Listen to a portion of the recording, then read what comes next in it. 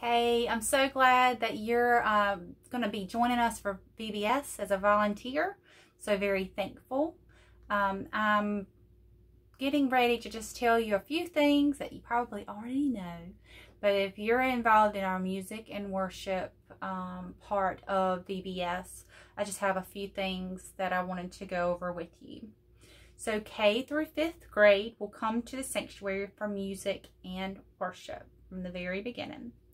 So please be in the sanctuary by 5:40 for when kids start arriving. And if Miss Amber tells you any earlier, just at least by 5:40.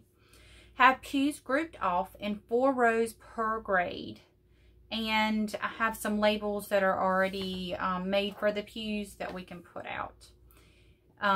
There will be 2 adults with children for each class, and adult guides are asked to be in the pews by 5:30. So you should have some adults in there by 5:30.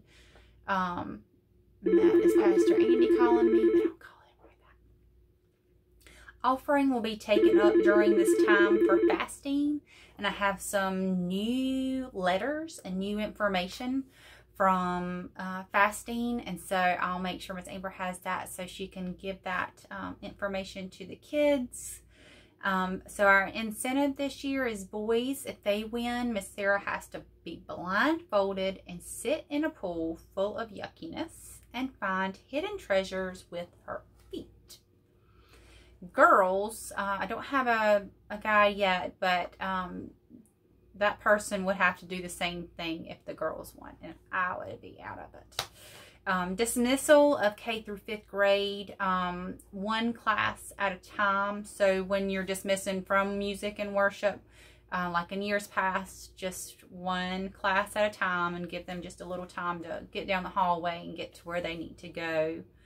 And then pre-K will come 2 classes at a time to you.